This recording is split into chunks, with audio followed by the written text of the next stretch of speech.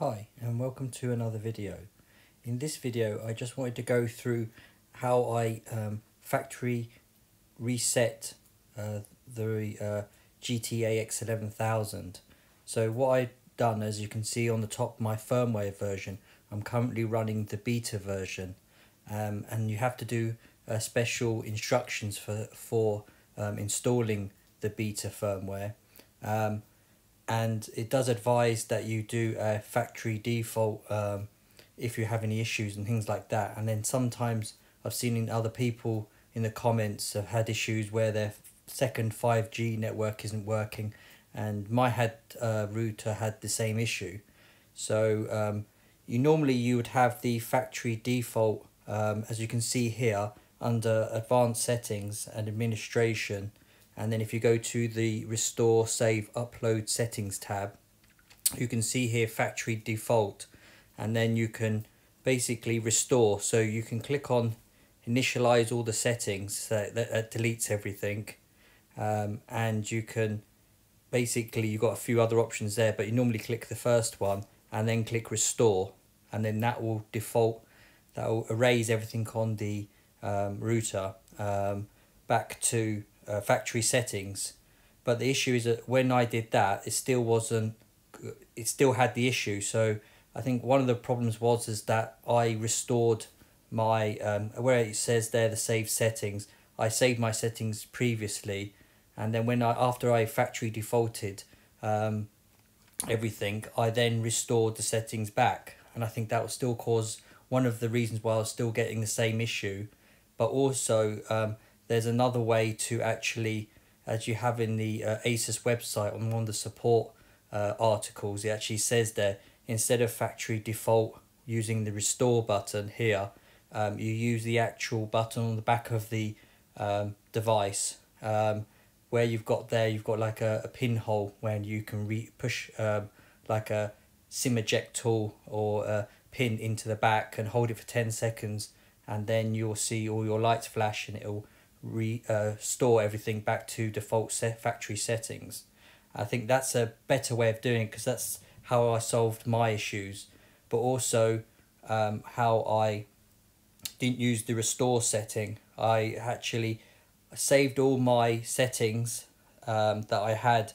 So for my wireless, I took a screenshot of all the settings that I'd customized, and then also I saved in a text file just my Wi-Fi, because I split my 3 networks, so I have my 2G network SSID and the 2 5Gs I've separated as well.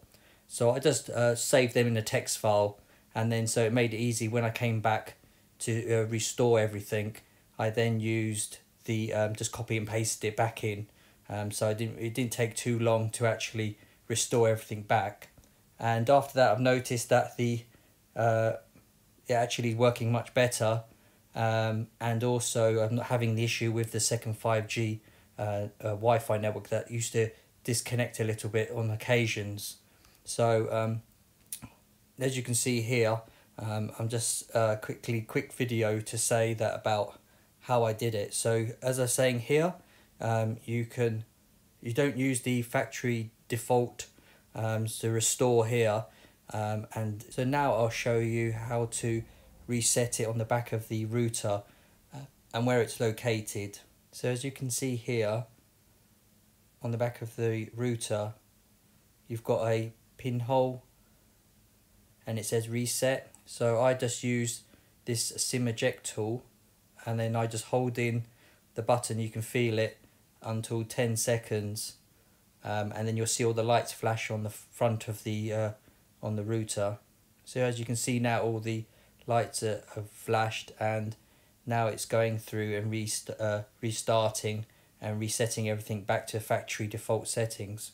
So once everything has been reset back to factory default, you will then come to the usual screen here. It's either through the app you're using on your mobile phone or tablet, or if, like me, I'm doing it through the browser.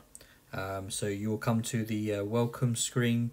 So that means it's actually reset everything back, And as you do have here two options, creating a new network and advanced settings, and as I said previously, I've been using the upload, so specify a file path to upload your original settings. The issue I think I was what I've been reading up about is it reloads some of the probably corrupt what was causing some of the problems back into memory, into the router. So what is best to do, and I know it's a bit more time consuming, is go along and click create a new network, and as I said before, I copy and pasted most of the information or screenshotted everything, so it literally took me 10 minutes to set up the router again and all my devices reconnected. And as I said, I've had no problems since I've done this factory reset, and the router's been working perfectly, and I've been getting both the 5G networks and the 2.4G network has been working perfect, and that's running on the current beta version of the firmware that's got the security updates. Okay, I hope you found this useful, and thank you for watching, and please remember to like and subscribe, and have a great day.